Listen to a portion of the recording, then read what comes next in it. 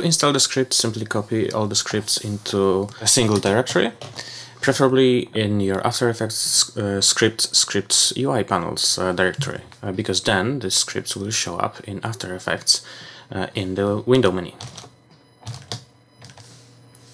Make sure to turn on the preference to allow scripts to write files and access network, and then choose Conform Studio.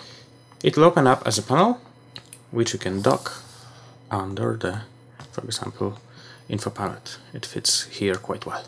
This panel will run the scripts for you, but if you for some reason do not have access or don't want to install them as a panel, you can always use scripts run script file, or simply navigate to a directory with the scripts and run any script that you want.